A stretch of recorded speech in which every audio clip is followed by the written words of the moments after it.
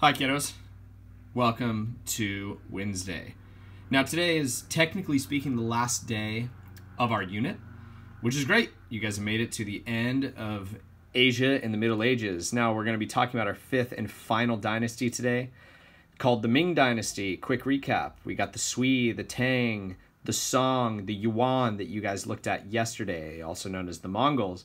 Now today we're going into the Ming Dynasty, the last dynasty that we're going to be studying. So first things first, the Ming came to power almost immediately after Kublai Khan, the grandson of the founder of the Yuan. His name was Genghis Khan. He dies, so Mongol power in China declines. So the Ming take over. They create a new military government.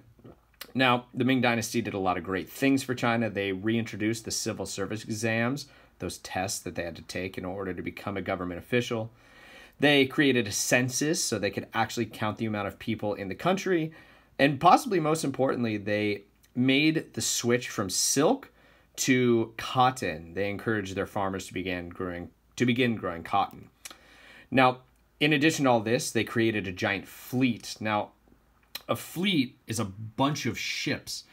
So the Ming emperors built a bunch of ships because they wanted to explore different places. They wanted to make trade go up. They wanted to essentially get as much control of as much of the world as possible. Now, their main admiral, the leader of their fleet, was this guy named Zheng He, which I know looks like Zhang He, but it's pronounced Zheng He.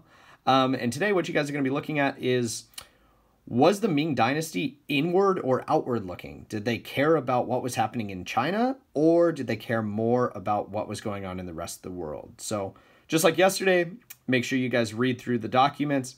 It's possibly even easier than it was yesterday. Don't worry about watching the video unless you want to, which is document number 2. Everything else, just go through, read, and answer those 5 questions.